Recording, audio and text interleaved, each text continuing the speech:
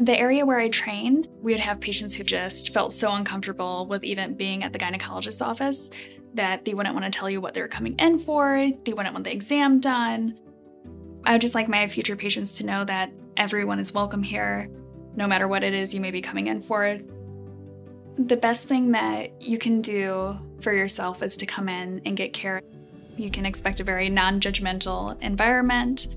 I try to really take the time to listen, making sure to treat all of my patients how I'd want to be treated whenever I'm in that seat, because I know how scary it is being the patient.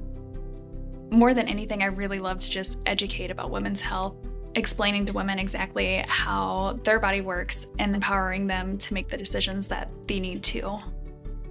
I am Grace Bay, DO Women's Health.